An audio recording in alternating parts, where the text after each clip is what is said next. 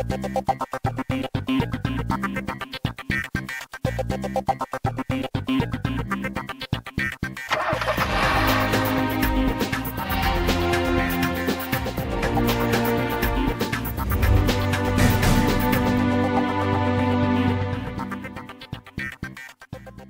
to CNB. I am Siddharth Vinayak Patankar. It's week 2 of the Auto Expo.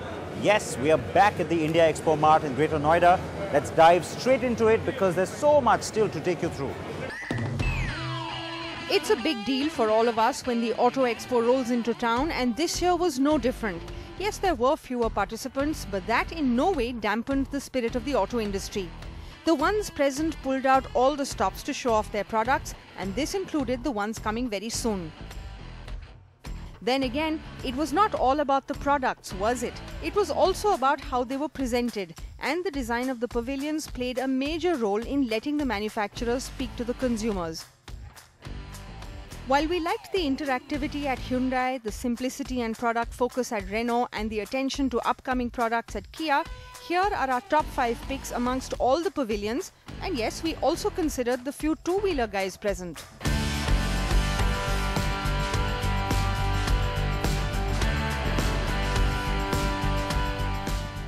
At number 5 is the new entrant Great Wall Motors.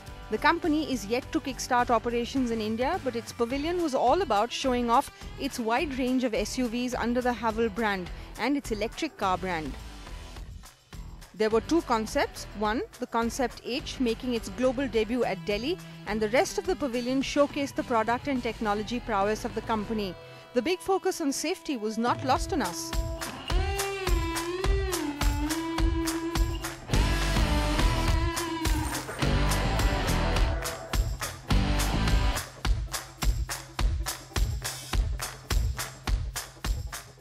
At number 4 is Piaggio.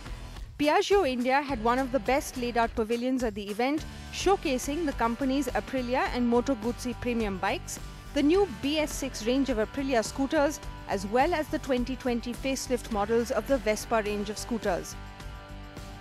The showstopper at the Piaggio India pavilion? No doubt about it, the all-new Aprilia SXR 160. To add to the excitement at the Piaggio pavilion was the Vespa Elettrica, the electric Vespa scooter that is already on sale in Europe, and there will be an all-new electric scooter coming from the company for India very soon.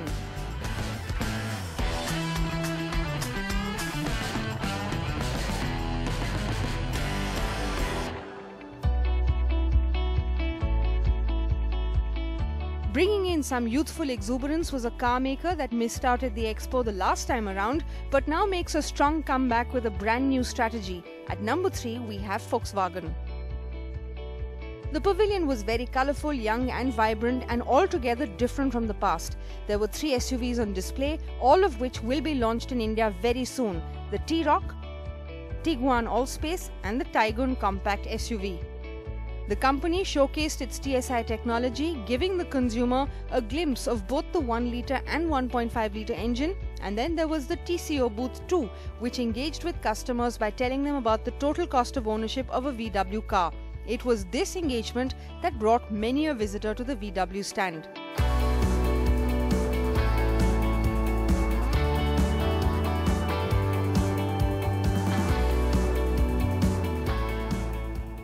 Another way to bring people to your pavilion is to make it comprehensive by showing off a lot of concepts and production cars and also making it interesting and interactive.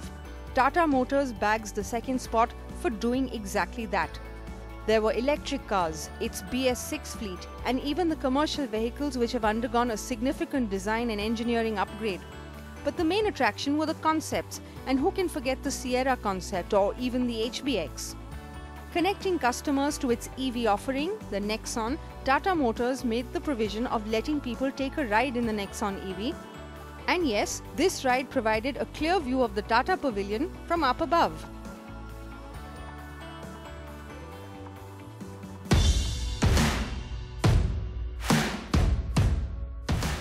But there was one car maker which took the cherry on top of the cake, and that was MG Motor India. The MG Motor India Pavilion had the quintessential British feel with brick walls, a London-esque set design and typical British touches like black-coloured benches, red telephone booths, a Big Ben and an MG cafe as well. Throw in the graffiti walls and there was a lot of colour and many individual design elements that stood out. Along with the design, the fact that MG Motor had divided its pavilion into 8 zones which included a special EV zone made it a well-planned affair. It showcased the brand's journey over the last 94 years and gave us a glimpse of the past, the present and the future too. A big attraction was the MG Vision Eye concept. It is the world's first ever car to have a 5G smart cockpit. The Marvel X shows off autonomous tech, and yes, the brand also debuted the Hector Plus and the Gloucester for the Indian market. MG had cars for every segment, hatchback, MPV, SUV, electric, you name it, and it was all to show the broad spectrum it operates in.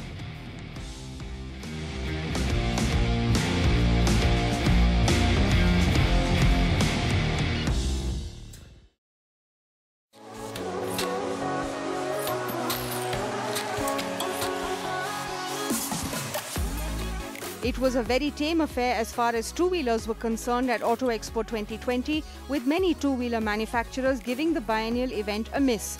Nonetheless, here is a look at the best two-wheelers of the 2020 Auto Expo.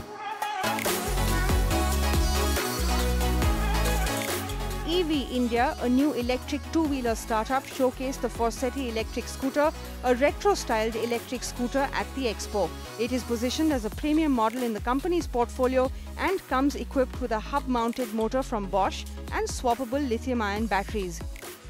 It can be charged in just 3 to 4 hours with a fast charger and has a claimed range of 100 kilometers. Top speed is claimed at between 60 to 70 kilometers per hour. The Forsetti will be priced under 1 lakh rupees and full specifications will be revealed at the time of the launch, expected sometime in June. It will come with a 5-year warranty, including a 3-year unlimited warranty on the battery. The eVerve EF1 electric scooter was unveiled at the Auto Expo 2 with radical design but impressive specifications.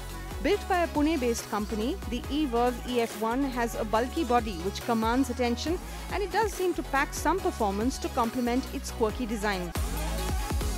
2 detachable lithium-ion battery packs of 4.2 kilowatt-hour powers the electric motor, which puts out 3.3 kilowatt of power with a claimed top speed of 100 kilometers per hour. Range on a single charge is claimed at 110 kilometers, and a fast charger is said to juice up the batteries to 50% in just 1.5 hours. In slow charging, the batteries can be charged in 5 hours. Premium hardware on the EF1 includes upside-down forks, preload adjustable dual shocks at the rear, disc brakes on both wheels and fat 120 section tires. A 7-inch TFT display screen will offer a wide range of information, including navigation, vehicle telemetry and over-the-air updates and other vehicle diagnostics. Prices are expected to be under 2 lakh rupees, with a launch expected sometime by early next year. Hero Electric showcased its new range of products, including a new electric motorcycle at the Auto Expo. The AE47 is the first electric motorcycle from Hero Electric and has been showcased as a premium product from the homegrown electric vehicle manufacturer. The AE47, however, sources components and even the design from overseas partners. The Hero Electric AE47 is powered by a 4,000-watt electric motor with a claimed top speed of over 85 kilometers per hour. It has a lightweight portable lithium-ion battery and can be charged in 4 hours. The AE47 gets 2 modes. In power mode, range is claimed to be 85 kilometers on a single charge, while in eco mode, the estimated range is 160 kilometers on a single charge.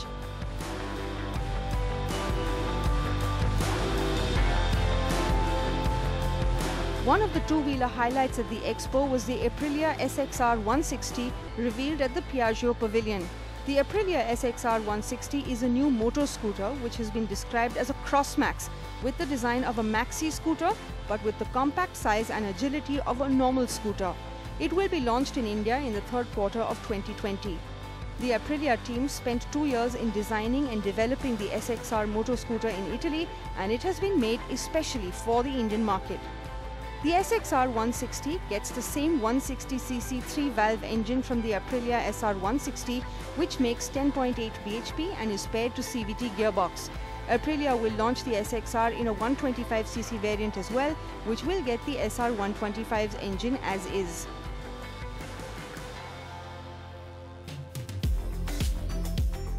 Perhaps the only attractive big bike at the Expo this year was at the Suzuki Pavilion. Suzuki India unveiled the all-new Katana sport touring motorcycle based on the Suzuki GSX S1000F, but with a name taken from Suzuki's past from the 1980s.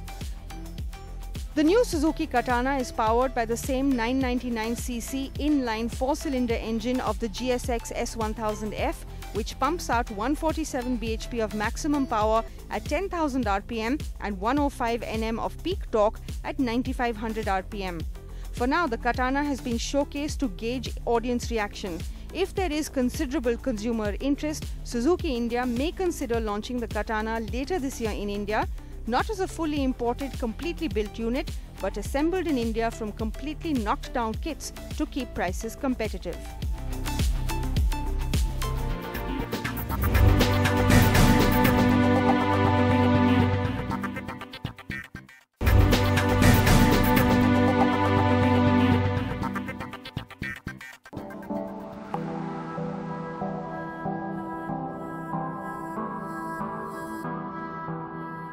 While the 2020 edition of the Auto Expo was not as big as before, it still threw up some cool concepts, which shows the continuing importance of India for the global manufacturers.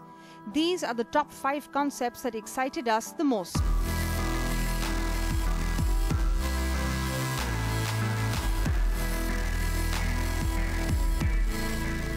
In 5th place, we have Maruti Suzuki's Futuro E-Concept Coupe SUV.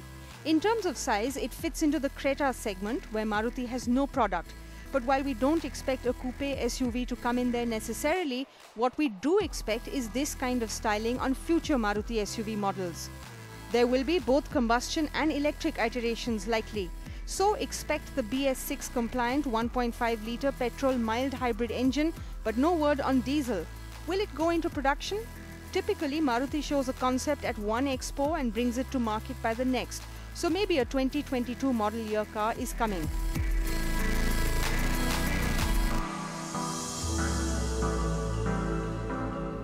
Now, some may mistake the Funster to be just a gimmicky showpiece at Mahindra's Pavilion, but there is a reason why it has made it to this list.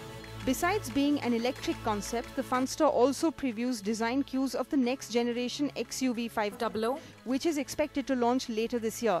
That explains why the open-top car has such a butch face, a tall front bumper and muscular fenders. The sleek LED lighting is another clue to the modern look that Mahindra will be going for. The concept also gets inlit vertical slats, an illuminated Mahindra logo, a new inverted L-shaped headlamp and fog lamp cluster with LED light strips. Power comes via a 60 kWh battery and 4 electric motors, one for each wheel. The combined power output is 312 bhp and the electric car can clock triple-digit speeds in just 5 seconds, according to the company.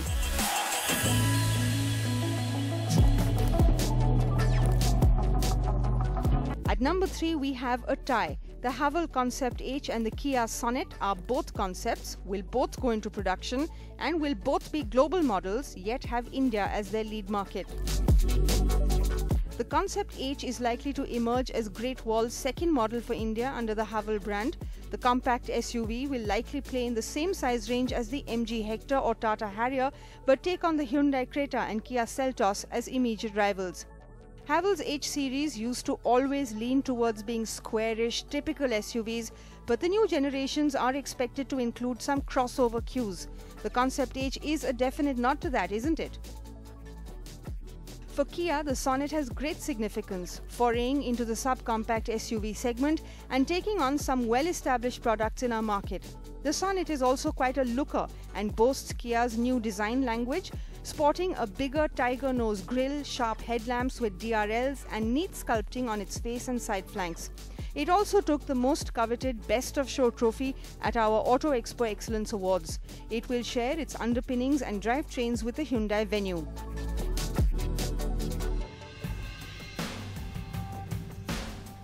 In second place, we have the biggest surprise of Auto Expo 2020. The Tata Sierra concept is an all-electric compact SUV that pays homage to the legendary Tata Sierra, the company's first real SUV-like vehicle that was very popular in the 1990s. It's been underpinned by the Alpha Arc platform and is a more squarish interpretation of Tata Motors' Impact 2.0 design language. The face is muscular, while the square wheel arches and overall proportions are more straight. The big wraparound glass roof towards the rear is the key design element that will remind you of the earlier Sierra. The single seamless LED tail lamp unit is a modern touch for sure. The concept also took home the Best Design Award from us at the CNB Auto Expo Excellence Awards. Best design and quite the competition, I'm sure you'll agree. It's the Tata Sierra.